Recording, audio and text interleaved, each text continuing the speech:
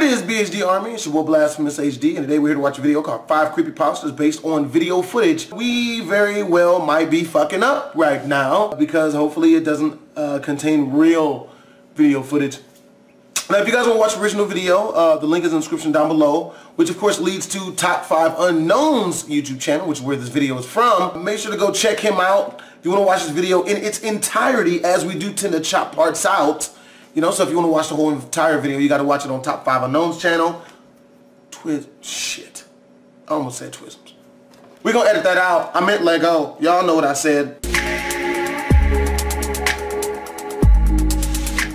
As if creepypastas were not terrifying enough, these ones are accompanied by some video evidence. In this video, we take a look at some creepy footage in which creepypastas and urban legends were based on. Some of the videos are unexplainable, so you can decide whether they're real or not. Number 5. Disneyland Ghost. We might not make it through this whole video. We fucked up by watching this.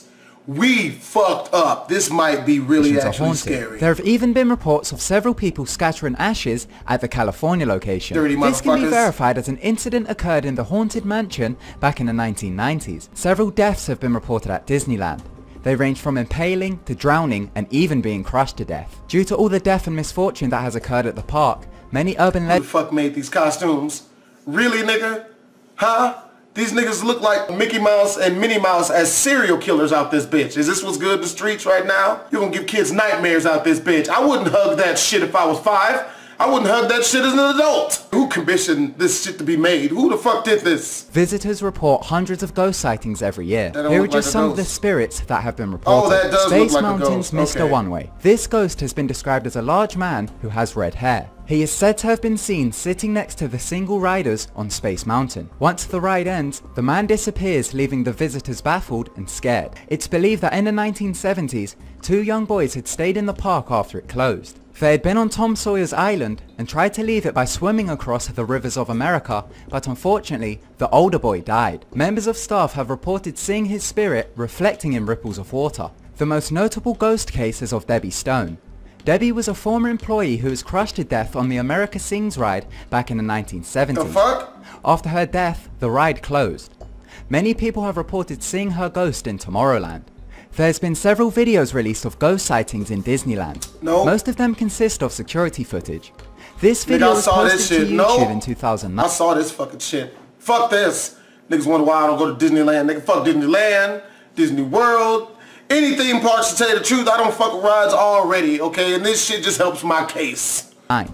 It supposedly shows a ghost wandering around Disneyland after closing hours. Fuck that. People have speculated that it might have been a technical error. Some stated that technical error my ass, nigga. This shit walked from camera to camera. Really? Really? Really? Technical error. Might have been reusing VHS tapes, which would cause previous footage to leak through. However, there has been no official explanation to what caused the sighting. Number 4. God damn it! Fucking cats! My cats jump on high shit and then they jump down, but when they jump down it makes this loud ass fucking thud, nigga. I'm watching fucked up shit right now. I can't deal with the noise. Fucking cats are assholes. Creepypasta started circulating on the web in 2009. Before we explain the video footage, we must tell you the story behind it first. A man went to a friend's party. It took place in a rented out loft within an industrial part of town. After having one too many drinks, the man decided to lay down for a bit and ended up falling asleep. His ass got Bill Cosby'd out this bitch. Bill Cosby, because it's gonna wake up with all types of burritos in his ass or whatever it is that Bill Cosby uses on people. He woke up at 4 AM. It was still dark out, but some buildings were visible in dim blue light. While waiting for her to arrive, the man stood near a window and watched out for her car. He then started to fall asleep. This is when a crashing sound woke him up. He scanned the area, but didn't see anyone. This is when he noticed a pile of garbage bags near a dumpster across the road from him. Near the dumpster was a computer and a smashed monitor. His girlfriend arrived shortly after. Before leaving, he remembered that his friend needed some computer parts, so he went over to the wreckage to see what he could salvage. The monitor was broken, but the tower seemed to be in good condition, so he loaded it into the car. There seemed to be barely anything on it. He then came across a hidden file called Barbie.avi. This is where the video footage comes into play. He played the video. It was about an hour long. It showed a woman sitting on a chair against a backdrop while talking to someone. During the video, she starts to get quite upset and explains that she is unhappy with her skin. Later on, she begins to cry uncontrollably, and this continues until the tape finishes. There is then some very short, extremely shaky footage of train tracks which lead to a forest. The man recognized the tracks and realized they were only a few miles away from his house. He decided to go investigate, so made his way to the track. That word has led to a lot of people getting fucked the fuck up, okay? It's a word that I never use. It's worse than curse words. Investigate. No, don't look for shit. Damn that. Shit went down. You got yourself a free computer. Exploring always leads to death. Why you think Dora the Explorer's off the air? Huh? Some fucked around and been murdered by some shit in the forest. Me personally, I think it was Swiper. But this shit happened in the forest. You don't explore shit.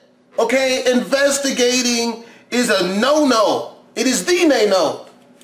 Fucking up. No. He mustered up the courage to enter the building. No. The inside was very decayed, but had new furniture. See, anytime you gotta muster up courage to do shit, courage, that is basically your survival instincts, nigga. When your body says, hey, don't do that, and you're like, no, I'm strong, I'm gonna do that, you're basically committing suicide is what you're doing. Because not being courageous is your body's way of surviving longer than all the people who are brave. Brave people die the quickest.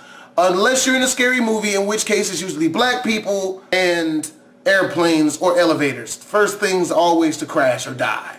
He made his way to the bathroom. He had noticed that somebody had wiped the dust off the mirror. He then looked into the bathtub and saw a plastic sheet with water droplets on it. No! Suddenly he heard a loud moan, so fled from the house. So that was the story behind the footage. Now as for the footage. Many people on the internet have analysed the footage and some theories have stemmed. During the video, the letters BIID can be seen. This might stand for Body Integrity Identity Disorder. This is a psychological disorder in which a person believes that a body part does not belong to them, therefore they remove it. Now this would make sense as we can see that the woman in the video was missing an arm.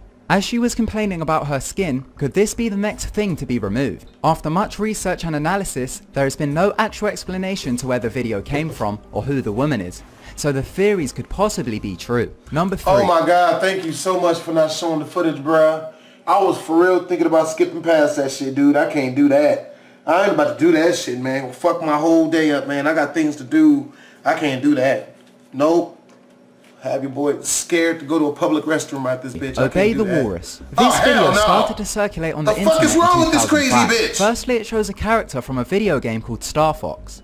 The face, which goes by the name of Andros, starts to sing a distorted version of the nursery rhyme Itsy Bitsy Spider. It then transitions to a clip of a person tap dancing. The clip is very unsettling and has a creepy vibe to it. Once the video started to gain popularity, a strange story began to spread about it. The story claimed that the video was created by a Latin American cult known as La Morsa. This translates to the Walrus. The person in the video is actually a transsexual by the name of Johnny Beimer. The clip is taken from a 1998 film titled The Goddess Bunny. As for the story, it was made up entirely just to spread fear.